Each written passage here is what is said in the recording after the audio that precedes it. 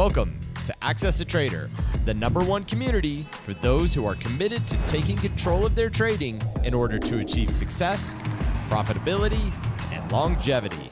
Thank you for joining us. Here's Dan Shapiro to help you find your edge, master your process, and own your future. Hey guys, good evening everybody. Welcome to another edition of the AccessATrader.com nightly wrap-up show. Hope everybody is doing well. If you are brand new to the channel, as always, we appreciate your viewership. Please like, share, subscribe, tell a friend, all that good stuff, so we can keep the unbiased technical analysis movement going. So let's talk about the tape, right? Nothing on the surface. If you watched last week, yesterday's video, again, no news is good news. The market continues to kind of grind higher. A lot of people are comparing this into like an August type of rally, a slow, lethargic, melt up, call it what you want, right? The action has been really, really good, even on days that the market takes a rest. Stocks are still holding up. And if you look at the leaders, right? And that's what everybody's going to always turn to. If you look at the leaders, nothing is wrong, right? Absolutely nothing is wrong. Apple continues to be on an absolute monster run, huge run, right? Microsoft continues to be on an absolute monster run, all that stuff, all the goodies, right? Netflix, all the good stuff. Meta just keeps on going higher and higher. There's some things I like to kind of look at the market a little bit differently. When things get a little bit stretched out, and again, you can make that case. The market could go higher, and of course, I'll always be on that side of the ledger until the market gives me a technical reason. We'll get to that in a second. Why I think maybe you could be a little bit more not worried, but a little bit have an opinion, a little bit of a cautious. But I've always said anytime something starts feeling a little unnerving, right? That means that something's there, and I go by the theory and the mantra of I'd rather be, I'd rather sell a day early than to sell late. And if you've been watching this video in a long time, my big mantra is sell when you want to, not when you have to. And I start looking for clues, right? And I start looking at the leaders, and I want to see what they're doing. Like I mentioned, Apple, Microsoft, Netflix, Meta, they're absolutely outstanding. You start looking at other groups, and I started looking at the SPY. And if you look at the SPY today, it had its first little crack, right? First little crack today on the 5-day moving average. It took out the previous day's low and traded right to the 5-day moving average, giving the bears at least a definitive line, and bulls investors kind of giving them a line in the sand to kind of watch what happens if that line gets crossed. But the most important part was when the stocks that had the biggest moves up, right? The NVIDIAs of the world, the Teslas of the world, once they start getting close to that bottom channel and they keep on holding it numerous times, that's when I start worrying I don't want to use the word worried, but that's when I start going a little bit more defensive in my long positions and start looking for more aggressive positions to the downside. Because again, no matter how strong the rally is, and this has been a phenomenal rally, and I'm just using NVIDIA here as a case study, NVIDIA has gone from 140, right, from the January lows, from 140 to 280. That's a hell of a rally, right? But if you notice in this hell of a rally, it had points of interest, kind of like this, when it kept on holding the same area twice in a row, and then the next day it fell, and the next day it followed through. Same thing here, right? It started getting heavy, held the bottom channel here a couple of days in a row, next day went down, same thing right here, right? Got heavy a little bit, held the same channel here a couple of times in a row, and fell down. And that's kind of what we're looking at. And the last, actually, the most recent point of view was, you see, you guys remember a week ago how I was just sitting here holding the 5-day moving average, and the next day it confirmed and went lower. And that's kind of what I started noticing on, several stocks. Not only stocks, I started looking at that on the QQQ as well. And this is kind of where I want to be a little bit more responsible going into tomorrow's session, even if there's strength. And there's definitely some names that I do like. If you guys remember from yesterday's video, Roku had a great, RBLX had a great breakout yesterday. Today, it continued, went up another $1.50 before it kind of got hit a little bit. Google was great, right? Got above the 304, confirmed 305, went right to the linear regression line at 105.7. These guys still like this thing. Even Amazon woke up, right? We talked about Amazon last night in the video. Amazon woke up. They came in with a lot of 105, 106 calls. for next week. So there's still a lot of things that are very, very juicy in this tape. You look at Snow, had an incredible run today as well, very, very strong. So, you know, it's not going to stand out, right? What I'm talking about tonight, it's not going to stand out to a lot of people, and most people are probably not going, unless you're watching this broadcast or in the live webinar with us, you're not going to really, you're not going to really focus in or on the focal point of, hey, by the way, we've held the bottom of the range now 2 days in a row. It might be something, might be nothing, but most people won't know it's there. And here's kind of the point of interest, kind of what I want to talk about for the next couple of days. You see the low here from 2 days ago, it was 1740, right, guys? On the Qs, 317.40. If you look at today's low, it was 1780, right? Both days hug the 5-day moving average. That's the orange line. For me, again, if you're a brand new viewer to this channel, again, welcome. But for me, the 5-day moving average is the shortest point of who has control, the shortest point sentiment of strength and weakness over the 5-day, bullish, below the 5-day. I don't use the word bearish, but at least a sell signal, so get a little bit of relief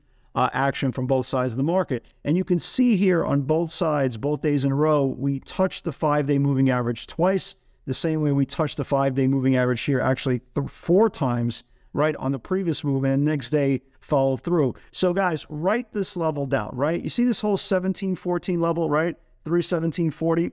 Write this area down. If the bears start taking control of that 317.40 level, there's going to be a back test to the rising support. Again, if you believe in the theory of stocks trade from supply to supply, well, that's the whole point of the PS60 theory. Stocks trade from demand to demand. So if this is demand here on the 5-day moving average, the next demand is 313. Again, nobody's calling for Armageddon. The bull thesis is still very, very real, and most stocks are still behaving incredibly well. As I say every single day, it might not even happen tomorrow, right? We could be we could be having a conversation tomorrow. Hey, the market, again, same thing. The market went higher, right? But again, our job as traders is to be prepared, right? Always be prepared for the worst, hope for the best, prepare for the worst, and make sure you're not caught between a rock and a hard place with your pants below your ankles. And a lot of people, they're going to be technology investors, and if they don't know this 317.40 is an important level, they're just going to keep on buying stock, buying stock, buying stock.